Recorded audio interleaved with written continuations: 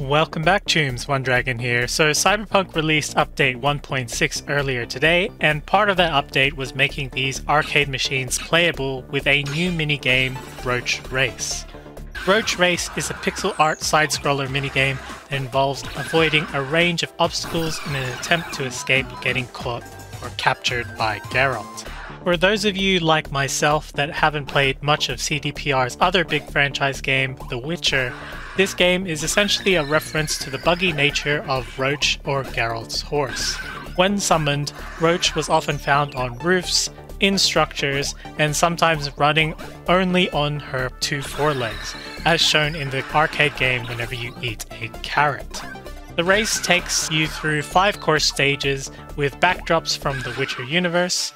Each has their own remix music, and I've listed them on the screen, or what I think the songs are.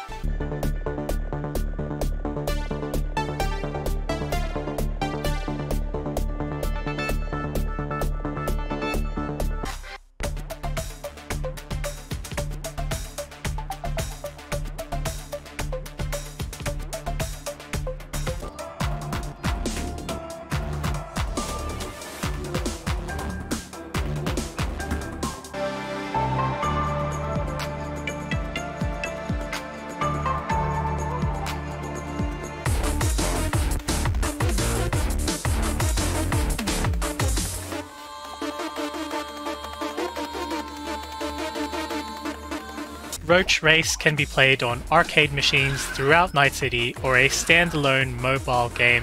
However, the high scores will be separate. I spent around 30 minutes to an hour playing and beating the in-game high score held by Zirael or Siri, and collected the cash and item rewards that you get afterwards. I'll be going over the rewards at the end, so stay tuned. Okay, so the main goal of Roach Race is to accumulate as many points as you can whilst avoiding any obstacles or enemies. If you're going for the in-game rewards, then aiming for the top spot or beating the score of 3,354 is your main goal. So, how do you earn points? A small amount of points are earned passively by surviving or avoiding obstacles and enemies. Eating apples for 20 points. As far as I'm aware, the apples are always in the air, and carrots for roughly 60 points or 10 points per second for 6 seconds. Unlike apples, which are always in the air, carrots are seemingly always on the ground and grant a significant speed boost which lasts for 6 seconds. And it's shown by Roach's running animation, which changes to be on her forelegs. The speed boost obviously makes you change your jump timings, so keep that in mind. This means that the majority of points will come from collecting apples and carrots. In some situations where you might find it too risky to go for both apples and carrots, I generally prioritize carrots. The amount of apples and carrots per level is somewhat random, but in general I tend to get an average of about 500 to 600 points per level, and this tends to even out as you're playing through the levels. For example, sometimes even though I've collected every apple and every carrot in level 1, sometimes I've only ended with 300 points, but this tended to even out after completing up to level 5. Movement and abilities. Roach is constantly running, and aside from the pause and exit controls, you only have one input. The first time you tap up, Roach jumps. If you are airborne and hit it again, Roach will double jump, doing a hilarious forward flip, and the third time will force Roach to glitch. The glitch ability has 2 main effects that you need to keep track of. The first is that it will teleport Roach to the ground, and next it'll provide an invincibility buff or iframes for roughly 2 seconds, which is accompanied by a glowing animation. The iframes will then go on cooldown, as represented by the bar below Roach, for roughly 5 seconds. While the iframes are on cooldown, you can still use the glitch ability to teleport, but you will not be invulnerable upon blinking. The glitch, or bugginess of Roach, is clearly the main mechanic of the game, and is by far the most important mechanic to understand and use effectively. I'll provide some examples. The first is obviously to avoid hitting flying enemies, such as griffins or crows.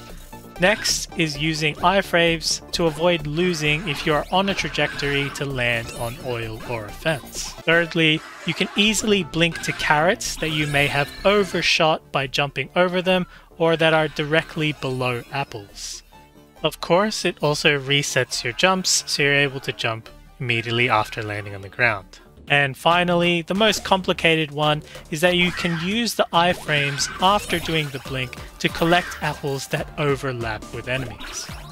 Obstacles and enemies. Generally speaking, each level has increased difficulty as it changes the obstacles that Roach has to bypass and changes the flight pattern of enemies. Level 1 starts off with griffins, oils, and fences. Level 2 introduces crows. Level 3 has taller fences. Level 4, I think that adds different flight patterns for the griffins. And level 5 definitely adds new flight patterns for both griffins and crows. The crows specifically can fly below ground level, where in previous levels they could not. After the first 5 levels, you will loop.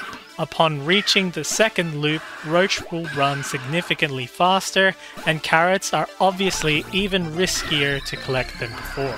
Keep in mind, to get the final rewards, you'll likely have to beat the high score of 3,354, which depending on RNG and how many apples and carrots you eat, will likely be sometime on the second loop.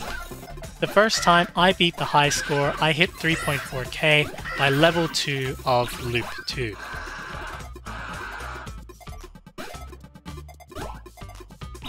This brings me to rewards. Since I beat the high score in one sitting, I got roughly 6,000 euro and a bunch of texts from CDP arcades after exiting the arcade machine.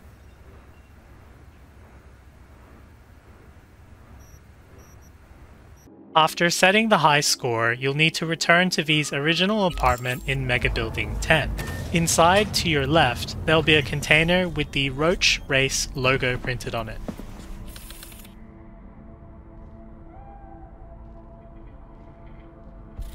For me, the container had a threat analysis iMod, an outfit named Roach Whisperer, a rare weapon glitch quick hack, and a shard titled Roach Race, based on true events.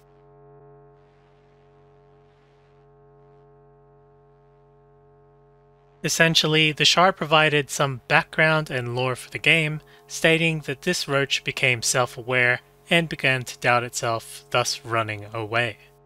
Taking a look at the outfit, based on the description of Roach Whisperer, I assume this is the final prize due to the red text stating that it is the top prize. The outfit's pretty decent if you're going for a Western style shootout in the Badlands or hanging with the Aldecaldos.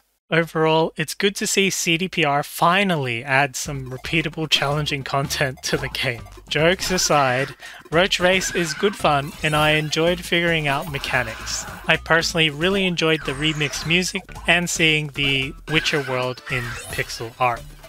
If you like the rewards, it is definitely worth giving this a go and it's just good fun. It took me quite a bit to test out the glitch mechanic, but once I figured it out, it became pretty easy to beat.